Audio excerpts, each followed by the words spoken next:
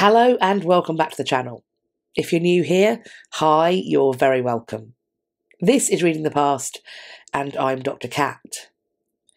In the name of transparency and recognising my bias, I want to flag up right now at the very start that the early life of Queen Victoria makes me feel uncomfortable. It makes me squeamish and also a little angry on her behalf. Of course, as always, I am going to be working to present as rounded an overview as I possibly can, but I do think that for me to do that, it's important that I let you know my personal feelings on this topic before we begin. Because knowing that, as I do, it is of course possible that during this video I may even overcorrect.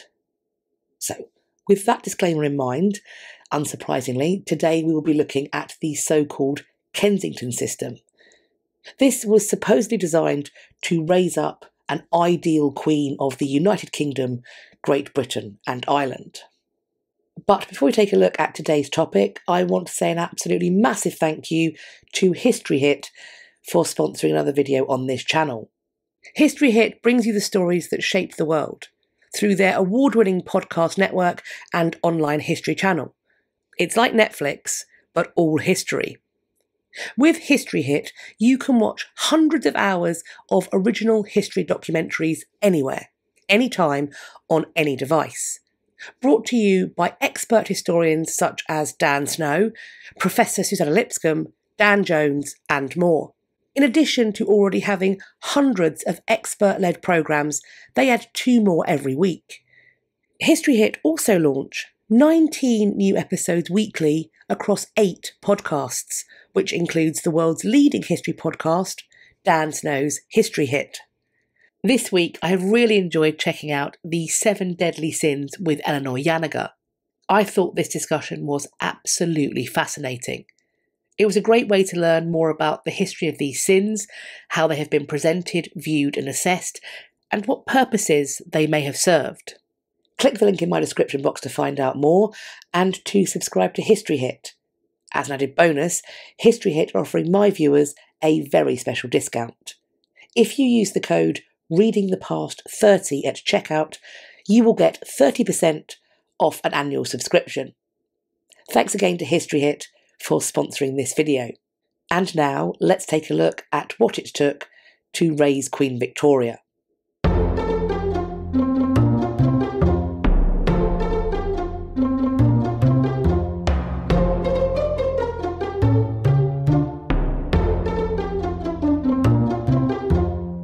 Princess Alexandrina Victoria was born at Kensington Palace on the 24th of May 1819.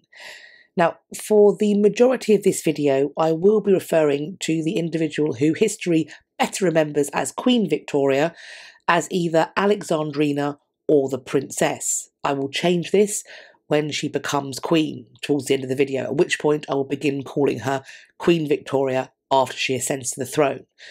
I am deciding to do this as a way of making her distinct from her mother, who has a remarkably similar first name and is also at points called Princess. As I have previously discussed in my video on the death of Princess Charlotte, which occurred in 1817, and I will of course leave that particular video linked, this new baby's father, Edward, Duke of Kent, responded to the death of his niece by setting aside his long-standing mistress so that he could marry Princess Victoire of Saxe-Coburg-Saalfeld. He did so in the hope that he might be the one to furnish his dynasty with a replacement heir to the throne. Princess Victoire was the sister of both Leopold, widower of Princess Charlotte, and also of Ernest, Duke of Saxe-Coburg-Saalfeld, whose younger son Albert would in the future become Alexandrina Victoria's husband. Interestingly, in addition to the family connection shared by these future spouses, namely that their parents were brother and sister, Albert and Alexandrina also shared something else, that they were delivered by the very same female obstetrician. Her name was Marion Theodore Charlotte Heidenrich von Siebold. I do think that one of the things that the House of Hanover is perhaps best known for is their capacity to fall out with each other. And of course, the birth of a brand new baby into the family could be no exception. Instead, it's clearly the ideal time to start a row. The Duke and Duchess of Kent had wanted to baptise their child using familial names. They had wanted Victoire, Georgiana, Alexandrina, Charlotte, Augusta. But the princess's uncle, who was at that time the Prince Regent and who would later become King George IV, had refused. He had a number of issues. First of all, there was the name order, Georgiana being linked to his own name, Alexandrina to the Tsar. Whoever comes first is going to insult who comes second, and so apparently problems could be caused regardless of which name came first, so best avoided. Augusta was apparently simply too much, and Charlotte, which was of course the name of George's recently deceased daughter, was simply too painful. Thus, Alexandrina Victoria was to be the compromise. Relations would deteriorate between the Prince Regent and the Duke of Kent over the coming months. By the end of 1819, when Princess Alexandrina Victoria was around 7 months old, the Duke of Kent, with debts mounting, took his family away from London and the court and moved them to Devon. The next month, on the 23rd of January 1820, the Duke of Kent would die. According to his will, his daughter was to be left in the sole care and guardianship of her mother. The now Dowager Duchess of Kent had, however, shared in her husband's family quarrels, and she had come to dislike and indeed distrust his brothers. The feeling was seemingly mutual. A few days later, on the 29th of January 1820, King George III died, and thus the Prince Regent became King George IV. The household of this infant princess, who was now, by this point, fourth in line to the throne, was fairly strangely left to its own devices. I say strangely because this was a somewhat unconventional setup, as it was, indeed is, expected that a person who sits in such close proximity to the throne will have contact and connection with the royal court, and indeed support from them. However, this estrangement was being pushed from both sides.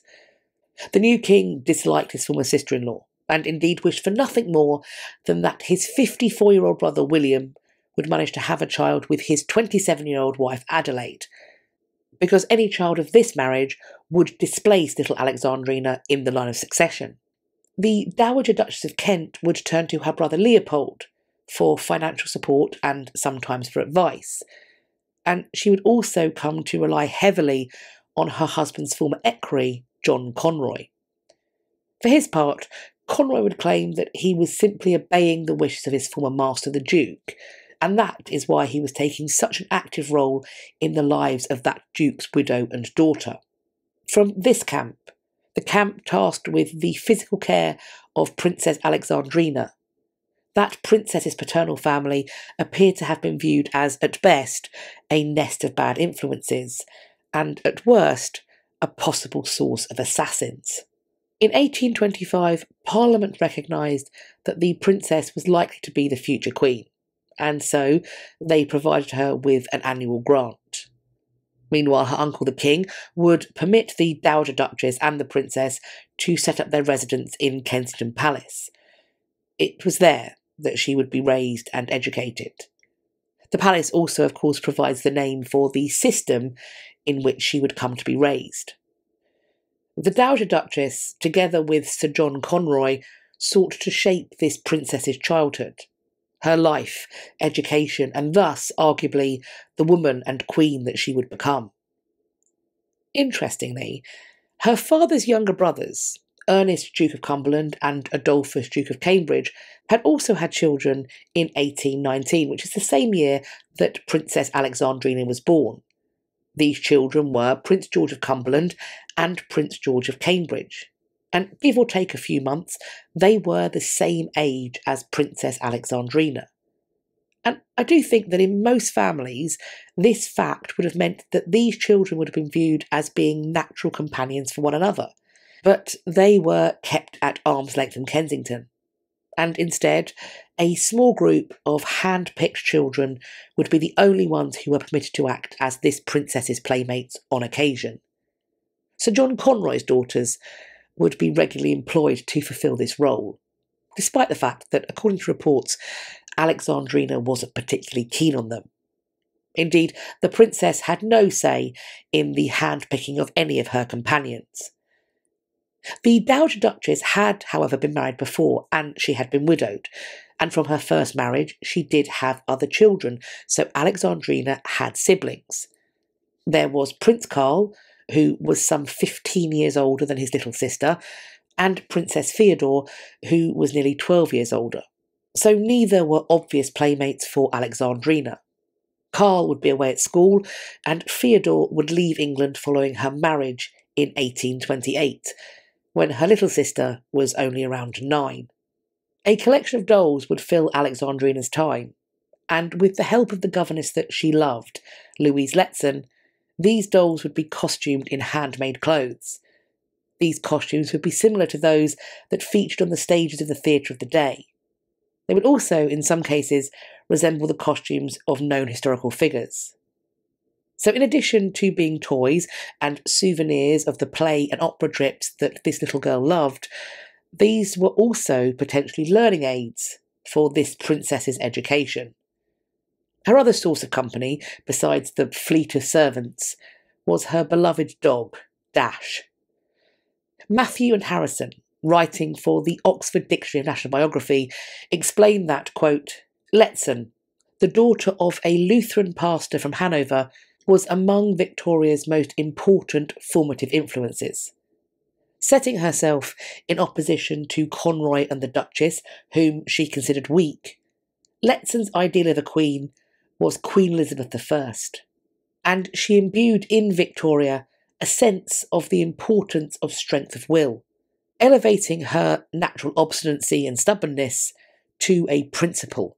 Letson, who was the princess's constant preceptress until she came to the throne, would read to Victoria morning and evening, while she was being dressed or prepared for bed, thereby helping to instil the rigid work discipline which served Victoria well throughout her life. From April 1823, just before the princess turned 4, her education was further supported by the frequent visits of her tutor, the Reverend George Davies. Under the guidance of Letson and Davies, the princess's education would cover reading, writing and arithmetic, but also religion, natural history, geography and poetry. And then for languages, there was the study of Latin, French, German and Italian. Other specialists would be brought in to teach her to sing, to play the piano and to dance, and also to sketch and to paint. When the princess was around 11, the Dowager Duchess was keen to prove to the public that would one day become her daughter's subjects, that their future queen was being well shaped and well educated. And so she asked that the bishops of London and Lincoln would come to examine her, so they could assess her progress thus far. The results of this examination would be spoken of in glowing terms. But I suppose that was always going to be the point, wasn't it? Distancing this princess from her dissolute uncles and extended family, individuals whose public reputation could scarcely have been worse, does seem to have been part of this concerted effort to win public admiration for the princess. Because this princess would be a different, more respectable monarch than any that the current brood could offer. The high quality of the education that she was receiving was also, as we've seen, being publicly reported. Thus, the Dowager Duchess and Sir John Conroy were, seemingly, looking to present this princess as something that was aspirational. Indeed, if this advertisement, issued in around 1900, is anything to go by, that aspiration was also something that was being instilled in the princess, and it was being instilled in such a way that it would become an enduring enough part of her narrative that it was still being referenced a year or so before she died. The advertisement is for Dr. Williams Medicine Company's Pink Pills for Pale People, active against a variety of conditions, including anemia, rheumatism, neuralgia, tuberculosis, and hysteria. In the image, we are shown the young princess, and we have a report of what she was supposed to have said and done before her governess Letson once she learned where she sat in the line of succession. Quote, "I see I am nearer the throne than I thought. Now, many a child would boast, but they don't know the difficulty. There is much splendour, but there is more responsibility." Further to this, Letson is supposed to have reported that the princess then gave her her hand, saying, quote, "I will be good." From 1830, as the princess hurtled towards her teens, she began to chafe under the rigidity, expectation and control of the so-called Kensington System. In this year, her uncle Leopold's attention towards her was lessened because he had other responsibilities when he became King of the Belgians. There would also be a new king closer to home that year too. George IV's death on the 26th of June 1830 brought his brother William to the throne as King William IV. If he should die before his niece turned 18, then the Dowager Duchess would act as her regent, presumably with the ongoing help and advice of Sir John Conroy. Despite there being a new king, the apparent policy of keeping this princess away from her paternal family and from the royal court continued on. And now, as we've seen, on the one hand, this separation was certainly working to create a distance between the dissolute living of the House of Hanover and the character of the nation's next monarch. But on the other hand, it also ensured that this princess was limited in her sphere of influence and also potential support. Conroy and the Dowager Duchess would have to be enough. And if they were all she had access to before she ascended the throne, might they also expect that they would retain their preeminence once she was queen? Additionally, as the Dowager Duchess only spoke limited English, that might mean that Conroy's power, if he played it right, could end up being unmatched. Despite their best efforts and attempts, scandal was never far away, because the true nature of Conroy's relationship with the Dowager Duchess would become the focus of scurrilous rumours from 1829. These rumours were allegedly started by Ernest, Duke of Cumberland. Conroy felt that this was an attempt to paint the household as dissolute, something that would give an excuse for people to remove the princess. Conroy was apparently concerned that this plot may go further still and may in fact be an attempt to get hold of the princess so that she could be assassinated. I mean, after all, Cumberland was next in line for the throne after his niece. Also in 1830, which was the year that Leopold became King of the Belgians and William IV ascended to the throne, the princess was taken on her first tour or progress by her mother and Conroy. These would become regular occurrences.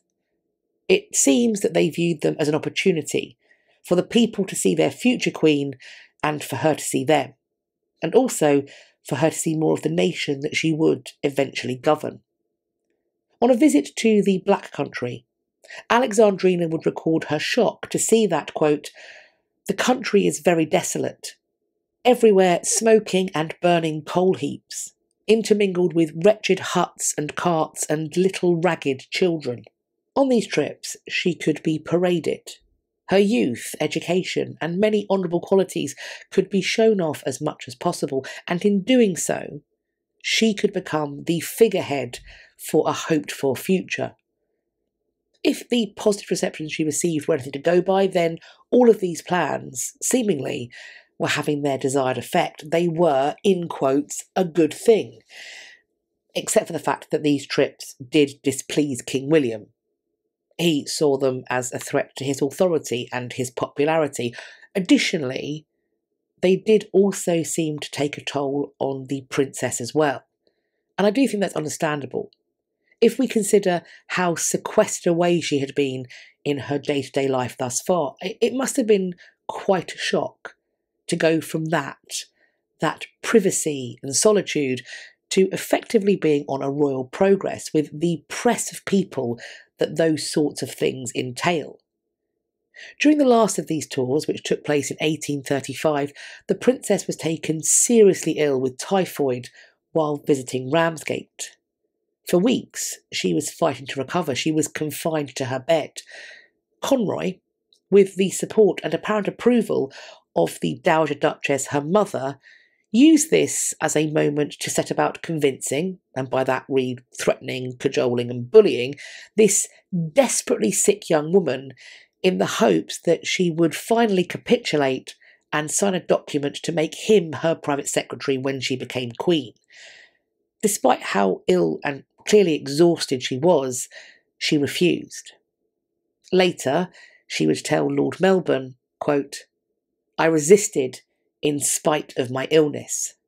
Let's stick with the topic of spite, but turn instead to the example of King William IV, who, as if to spite his former sister-in-law and the man that he hated, John Conroy, King William IV survived just long enough for his niece to reach the age of 18 and thus have no need of a regent. In fact, he made it just over the line and then gave her a few weeks of grace, around a month.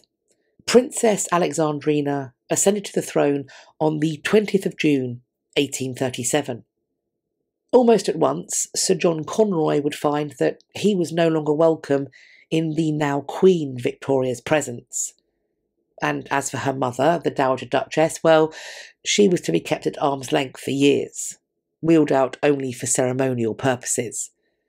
While Victoria would set up her residence at Buckingham Palace, her mother was sent to live in Belgrave Square, nearby, sure, but further than she had ever been before.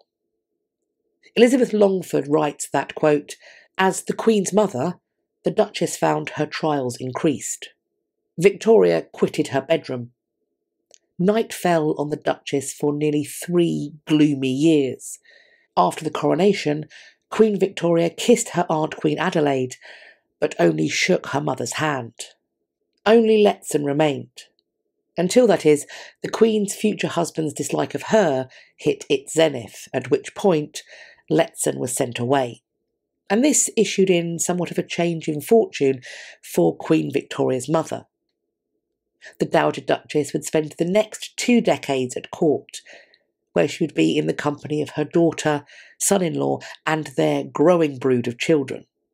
When she died on the 16th of March 1861, Victoria was bereft, and was apparently racked with guilt. So does that mean that she had forgiven her mother for the apparent torments of her upbringing? Or had she instead simply reframed the experience and/or her mother's part in it? The keeping of a diary was something that had followed Victoria from her adolescence as a princess through much of her life as queen. And so much of the way that the Kensington System has been assessed has come from the way that it was reported on in these diaries. And perhaps that's fitting. I mean, after all, she had to live it, so surely she was the best placed person to describe it accurately, or at least accurately as she viewed it. So maybe it's true. Perhaps little Alexandrina was indeed a poor, friendless, fatherless girl, who, through the connivance of a bad, wicked mother, had fallen into the hands of a, quote, monster and demon incarnate, meaning Conroy. Perhaps it's true that together these individuals constrained her within their system, and it would seem that Letson was her only ally in this, the true mother that she had wished that she'd had. At Kensington, Conroy and her mother kept her isolated, surveilled and infantilised. I mean, after all, before she was queen, this girl, young woman and then actual woman was not even permitted to descend the stairs without somebody holding her hand lest she should fall.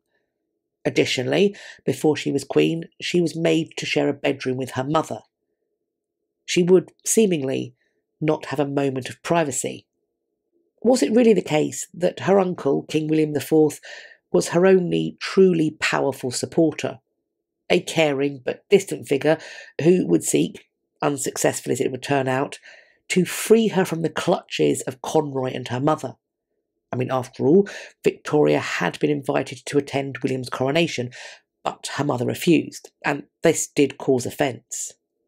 Then, when Alexandrina was being confirmed in the Chapel Royal in St James's Palace on the 30th of July 1834, King William demanded that John Conroy leave the service. Then, when the princess and her mother did accept an invitation, this one to join the king for dinner in August 1836, he took the opportunity, in front of both of them and the other assembled guests, to announce that it was his firm wish that he should live until his niece reached the age of 18, which, as we know, he did do. He went on to explain that in doing so, quote, "I should then have the satisfaction of leaving the royal authority to the personal exercise of that young lady, and not in the hands of a person now near me, who is surrounded by evil advisers, and who is herself incompetent to act with propriety in the station in which she would be placed." Furthermore, as soon as she turned 18, King William would offer his niece the opportunity to set up her own household, one that was away from her mother and Conroy. He would offer her an income of her own with which to do so. But the Dowager Duchess did make her daughter refuse the offer. She dictated the letter that she must send. Did William recognise the torment of his niece and seek to alleviate it? Victoria does seem to have considered her childhood to have been melancholic, even miserable. However, there is evidence that her mother did love her deeply, and that despite the recorded restrictions of the Kensington System, the little girl did get to go on lovely trips to the coast and to the theatre to watch plays and operas, both of which she would enjoy very much. Perhaps even that most wicked Conroy wasn't simply motivated to feather his own nest. Is it possible that his demonstrated need for control, which, don't get me wrong, was pretty unnerving, was in fact about trying to keep a little girl on track to be queen? Was he desperately looking for ways to ensure that she would remain popular, moral, and also alive by any means necessary, even if those means made her utterly despise him? Knowing what we know today, and let's be clear, we are still very much at the beginning of our understanding of the mind and its workings, but from what we do know, what we have gleaned thus far about child development and indeed the social needs of many people, I think it's fair to say that the Kensington System is not one that we would be likely to recommend for emulation.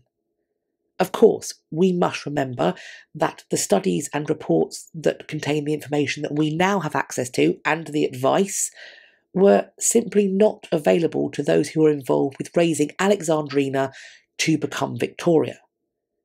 We should also, I think, remember that no one from history thought they were the bad guy, just like no one today thinks they are the bad guy. Everyone, no matter how depraved the thing they are doing or have done, everyone thinks they're doing the right thing, one way or another, which perhaps we should remember as we look to assess the Kensington System and the people who designed and upheld it, maybe. Additionally, if we take a quick peruse of some child-rearing advice from the period in which the Kensington System was flourishing, well, some of that advice suggests that parents and people involved with raising children do some things that are, well, frankly illegal in lots of places. I'm also going to suggest that it's my suspicion that none of us are raising a future monarch, and if I am wrong on that, well, welcome to the channel. Leave a crown and baby emoji in the chat. I don't know. I'm assuming that nobody is. So perhaps we need to consider that for people who are doing that and for people who did do that, different rules apply, both then and now. Additionally, as someone who is currently doing my impression of parenting, I am by no means arrogant enough to believe that this cycle is not in some way going to continue with my own son if he should one day have children of his own. because the knowledge will have expanded, the advice will have changed, and I have no doubt that he will look back on the way that he is currently being raised and view it as something that is unpardonably old-fashioned. In fact, I am already thinking of ways to apologise. So, with all of that in mind, should we maybe go easy on the princess's mother, and even on Sir John Conroy? Is it possible that we should even consider celebrating them? Well, what do you think of the childhood and education of Queen Victoria, of the so-called Kensington System? As always, I'm looking forward to reading your conversations in the comment section underneath this video, or you can find me elsewhere on social media. I will leave links to all the other places you can find me on the internet in my description box, so please do follow me over on some or all of those so that we can continue this conversation and start some others. I do hope you enjoyed this video and found it useful, and if you did, please do think about sharing with your friends. Also, if you like my channel, please share that with your friends too. Let me know you like this video by hitting the thumbs up, and also please subscribe to the channel. If you think you're subscribed, I have seen lots of people commenting that they thought they were, and then they checked and they were unsubscribed. So now is a perfect time for you to have a little check. Make sure that YouTube hasn't mysteriously unsubscribed you against your will.